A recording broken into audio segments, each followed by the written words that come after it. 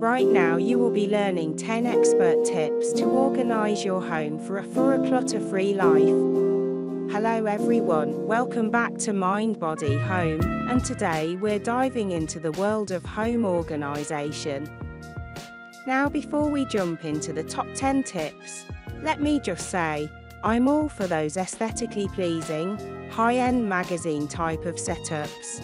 But let's be serious, organizing your home is about more than just buying the newest gadgets.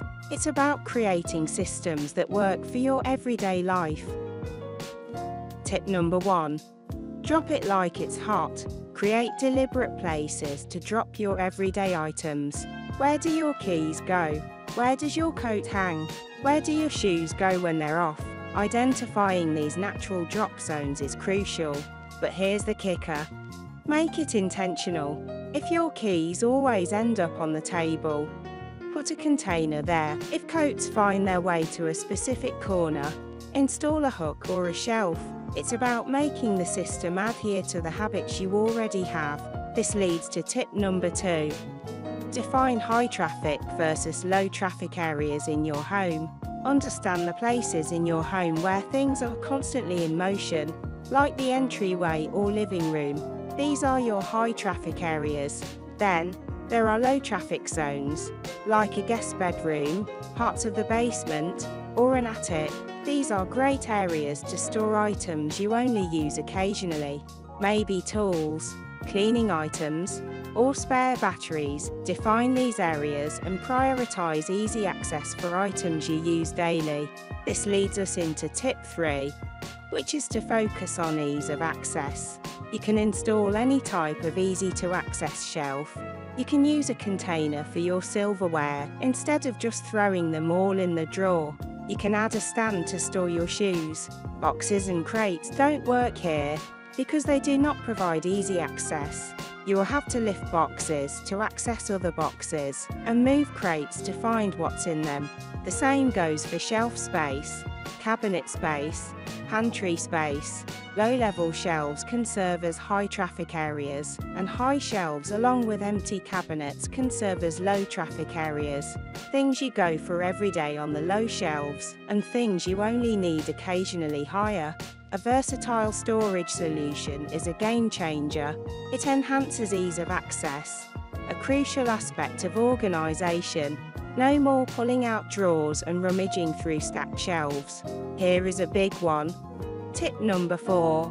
Confine your clutter. Whether it's your nightstand, kitchen counter, or coffee table, we all know that feeling of looking at a visually busy space and thinking, well, it's just a lot of stuff. The solution?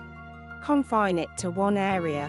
Use trays, books, cutting boards, or even stack some magazines. It's a small change that can make a big difference in your visual organization. Tip number 5. Let it hang. Use hangers. Let's talk about these game changers for your closet. I insist that if you want to maximize closet and drawer space, hang your clothes. Not only do good hangers keep your clothes from slipping off, but they also make the process of putting them away a breeze.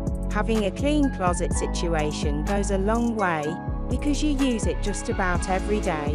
You will save time by not having to hunt through piles of jumbled clothes. Your clothes will last longer due to less wear and tear because you are taking care of them.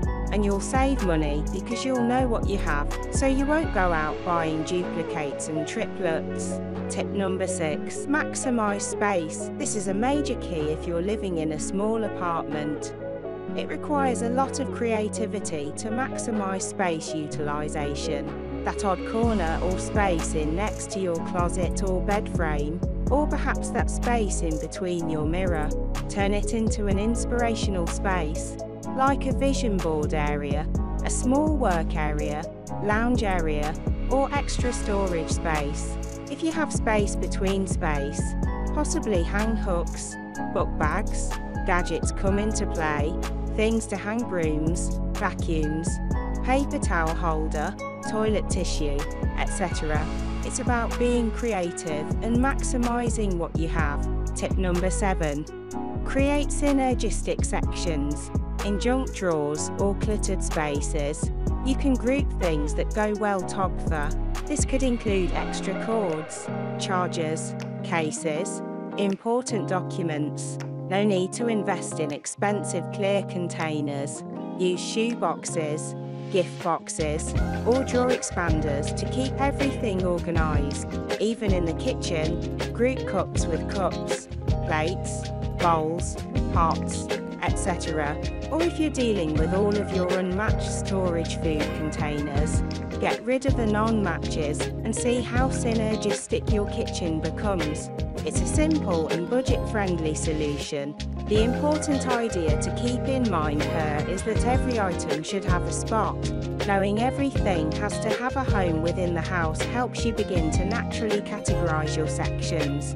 Diving deeper into the skill of creating synergy leads us to tip number 8. Purge regularly. Set aside time each month to declutter. Do you have a set of teacups or wine glasses that technically match your dishes or other glasses, but you never use them? Do you have a 6-piece luggage set, only 3 of which you actually use? What about your pots and pans and your knives? Do you use every item in the set? Get rid of the extras, puzzles, games, toys with missing parts. Put items in the donation or throwaway pile. Remember, it's not about overwhelming yourself but consistently maintaining an organized space. Speaking of not overwhelming yourself, tip number 9 is to manage the emotional journey of decluttering. Ask yourself, if this item were covered in red wine, how hard would I work to save it? Letting go of guilt or obligation is crucial. Decluttering is not just a spring cleaning task, it's a regular, emotional endeavor. Sometimes you can have an emotional tie or attachment to an item. For these items, one technique that can help is putting these items in a giveaway bag and putting the bag in my car trunk for a couple weeks and telling myself that if I don't use the items or think of them in the next couple of weeks, I will just drop the bag to a donation and not think about it anymore. Tip number 10. When it comes to keeping tidy or organized, practice putting stuff away the moment you get them. If you're coming home from a grocery run, immediately put them into their relative spots. Or coming back from a trip with a bunch of clothes, immediately unpack the things to separate for laundry. For many people, if those things are not put away right after you get back, while you are still in the actively moving state of mind, you may never get yourself back to putting them away after winding down, or even sometimes just sitting down. And there you have it. Today, we delved into home organization with our top 10 tips for a clutter-free life. Remember, it's not just about aesthetics, but creating systems that fit your everyday life. To review, drop deliberate places for your items, focus on easy access with versatile storage, consider high versus low traffic areas, confine clutter to one area using trays or containers, and let it hang by using hangers in your closet for seamless organization. Maximize space by creating synergetic spaces with simple solutions like shoe boxes.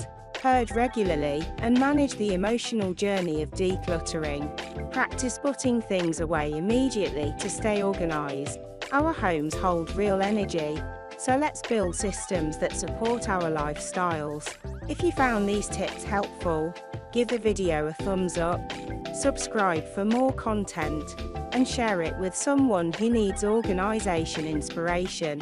Thanks for tuning in, and I'll see you soon. Bye.